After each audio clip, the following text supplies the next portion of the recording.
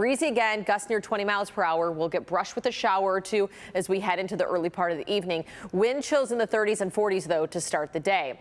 Let's first look, though, at freeze warnings that are draping the region because it could be worse. And you really do need these crisp nights to get the colors to pop. And so all the ingredients are there that we're going to start to reach peak in about a week or two. But for other areas in our region, frost advisories north of Minneapolis towards Duluth, and then all of Iowa, northern Illinois, mid-Ohio, and even into mid-Indiana.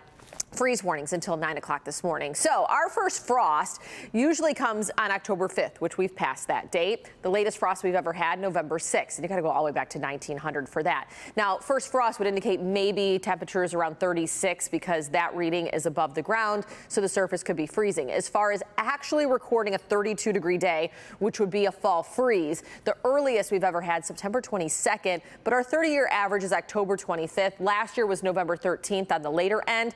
So we still have a few weeks before we have to probably worry about that as far as our climatology, but you never know. It could happen. So 42 degrees right now at Metro Airport, Ann Arbor 37, Lapeer 44, Monroe 40, and we have a light southwesterly breeze out there, just enough to give us a few wind chill readings in the 30s. So Ann Arbor feels like 33, 38 is the wind chill at Metro, and 39 the feels like up in Sandusky. I'll zoom out just quickly to show you the contour of blue here. That indicates the cold air mass that's sinking all the way down towards St. Louis and Louisville. So we're just right smack dab in the middle of that cold air mass. ExactTrack 4D, some light showers into Marine City. That's our only place on ExactTrack right now. So as we take a closer look at today, 54 degrees for the high, rain showers rolling in probably about 5 o'clock onward, and then they don't last all evening. In fact, we'll get some rain showers rolling back in as we head into the later part of your Thursday. And then that starts an unsettled pattern Friday, Saturday, Sunday, and Monday. High temperatures staying in the 50s. So tomorrow will be the warmest day, and that's still 5 degrees below average.